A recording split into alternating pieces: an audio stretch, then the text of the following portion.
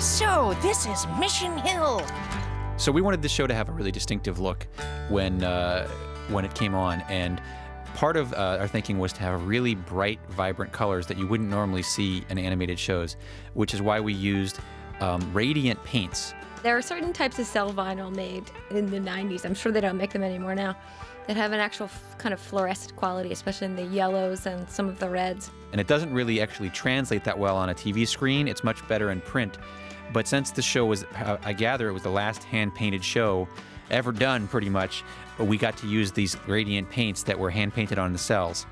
A lot of times when the telecines weren't super correct, their eyes seem excessively yellow, whereas in the paint version, they just had a nice kind of lit-up glow to them, especially at night. I love the nighttime design. Yeah, the nighttime colors are so good.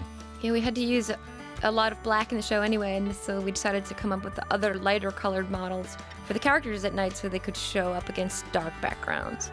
And about the legal limits of color on TV? Yeah, there's a legal limit to certain colors. Usually it's reds that take on unduly, crazily saturated tones.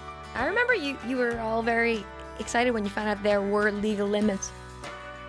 These are the color charts, and you see the characters being painted in their colors. Each character represented one primary color, as I recall. That was the thinking behind it, to make it really simple. Yeah, so they could all go around as a group, and you could pick out who was who from great distances. Andy had a big bright yellow patch. Jim had a bright big red patch. Right, and then you've got, green for Posey, lover of plants, and a cooler blue for Kevin. The idea was, frankly, that it was going to be like The Simpsons, where when you see that color that their bodies are, even if you're seeing it from 10 miles away on a billboard, you know what it is. Our idea was to use those 4 radiant colors as our trademark. I understand.